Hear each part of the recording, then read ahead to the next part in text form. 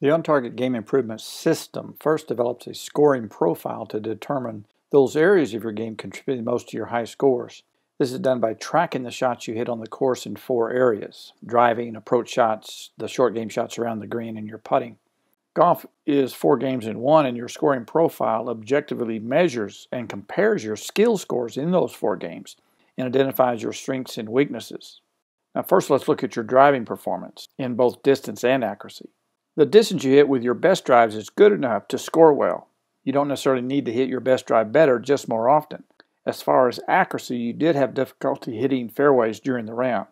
Now, because of the high winds, the statistics from that round are less reliable, but my observations are that in the area of driving, it is more important to work on those things that improve your consistency and accuracy before I would worry about trying to improve your distance.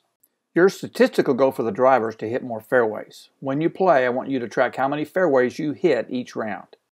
Now let's look at your approach shot performance. During the round, we hit approach shots only from the fairway, and the majority of shots were from 150 yards or closer. Your approach shot performance is another area you need to improve the consistency of hitting the ball solid and the accuracy of the shot so you hit more greens. To hit the ball consistently solid is going to require you to more consistently control the location of the low point in your swing arc. Your low point fluctuates from hitting the ground several inches behind the ball to not hitting the ground at all, and you scull the shot. Your statistical goal for approach shots is to hit more greens from 100 to 150 yards from the fairway. Now let's look at your chip and pitch shot performance. Golf is about hitting targets. With driving, your target is the fairway. With approach shots, your target is the green. Your target for chip and pitches is to hit it close enough to give yourself a reasonable chance to make the first putt. That target is at least 18 feet from the hole and ideally less than 9 feet. Bob, during your round, you hit 64% of your short game shots inside of 18 feet and 18% inside of 9 feet. Those are pretty good stats compared to other areas of your game. Being inside of 18 feet but further than 9 feet most often will result in a 2-putt. So to really impact your score with your short game, you need to get inside of 9 feet more often. A statistical goal for your short game is to get inside of 9 feet 30% of the time. Now for putting. Bob, during your round, I show that you had only 1 3-putt. That is very good. Even though you had only 55% of your first putt stopped less than 3 feet from the hole, you made almost all of your second putts. You are very good at making short putts. I would like you to improve your speed control on long putts. Your statistical goal for putting is to increase the percentage of long putts that stop less than 3 feet from the hole to 75%. Next in the on-target system is to prioritize the most important areas to work on first. I gave you statistical goals in each area, but what statistical goals are the most important to reach? I want my students to have 1 full swing project and 1 short game project. Your full swing project is to hit 50% of the fairways you play.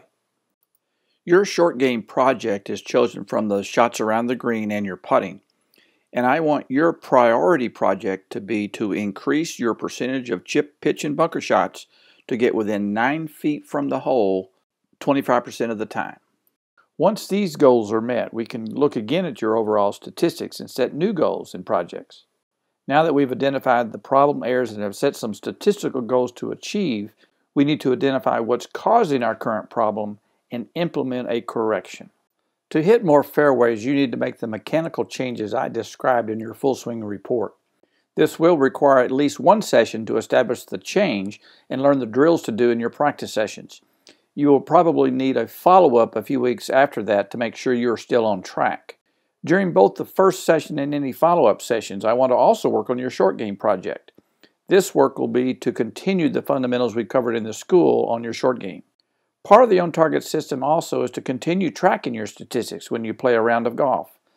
By attending the golf school, you now have a 1-year membership to the On-Target Golf Association website, which has my power tracker where you can easily record your statistics. The member side of the website is in the final stages of our newest update and will be ready to use shortly. When it is, I will send you the log information you need and the tutorials that show how to use Power Tracker. The email I am sending will show you several options to choose from. on which lesson program might be best for your situation.